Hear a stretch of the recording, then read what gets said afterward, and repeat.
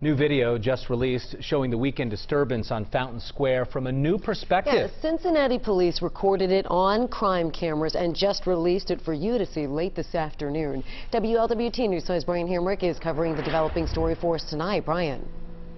Yeah, Cherie, well, we got to look at this video just a short time ago. It comes from 3 separate real-time crime cameras on Fountain Square. Now, they show a wide view, but we've isolated some of this to try and show you what police were up against.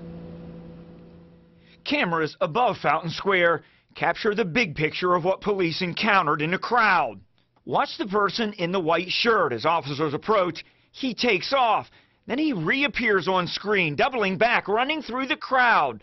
Watch again as he pushes people out of the way and tries to escape police. He's eventually shocked by a taser and can be seen taken into custody.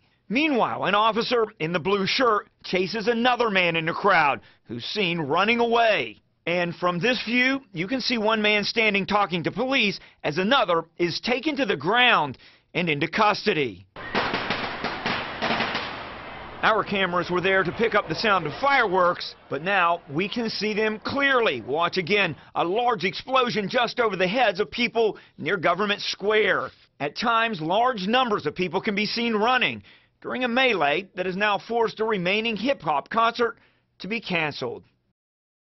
Now, that last concert was with Cincinnati native Cal Scrubby. That was set for next Saturday. Again, that's been canceled. 3CDC, who runs all the events over there, they say that when officers are put in at risk, it is time to take action. That's a quote. Reporting live, Brian Hamrick, WLWT News 5.